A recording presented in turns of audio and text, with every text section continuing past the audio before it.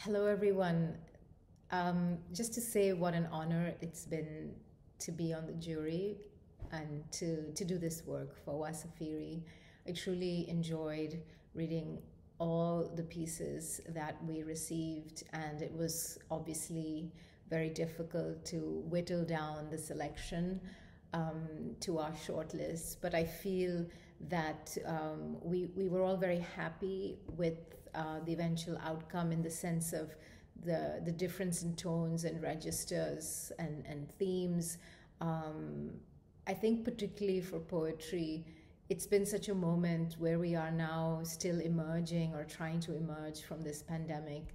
And I know that so many people have turned towards poetry to kind of find center or meaning or to have a sense of recovery or what it might mean in this emergence. So the poems were a particular gift, and I would like to name the shortlist, and they are Ghost Talker poem by Dorcia Smith Silva. If You Read This Backwards, Blood Becomes Wine by Jordan Hamill.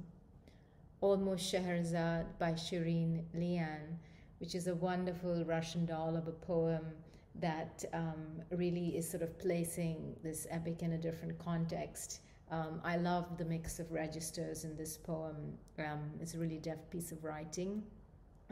Autopsy by Asma Jama. And this poem is so wonderfully controlled and full of grief with a great sense of spacing and breath. And it does something wonderful with language and movement and grief and the body. The poem that I will read now, the winning poem, is called Safarnama. It's by Dipanjali Roy. And this poem I came back to many times. It was like a haunting in some way, certain lines echoing in my head. And I can only describe the experience of this poem as a kind of drowning, as a washing over, in a pure lyric sense. Safarnama.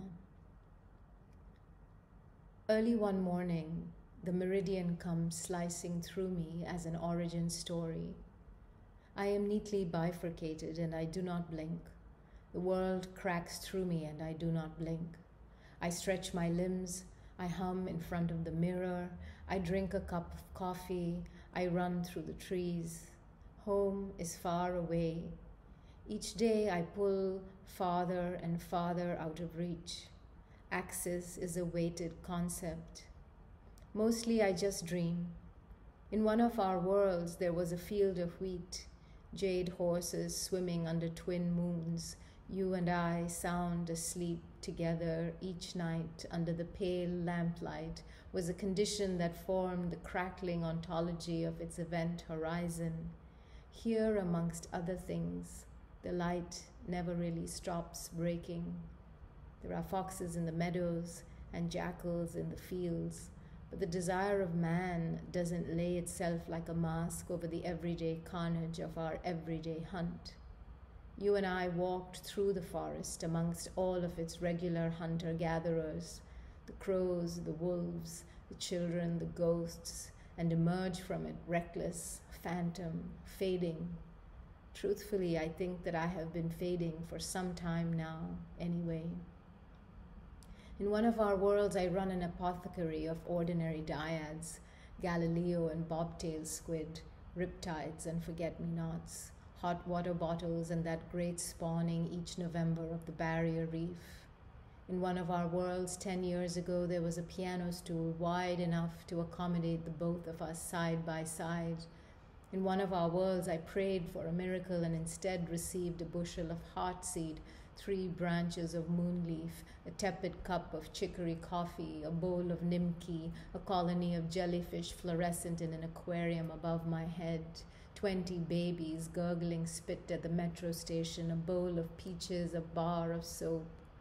In one of our worlds, there was a house, a hill, a tree, an orchard full of oranges in the swollen monsoon heat.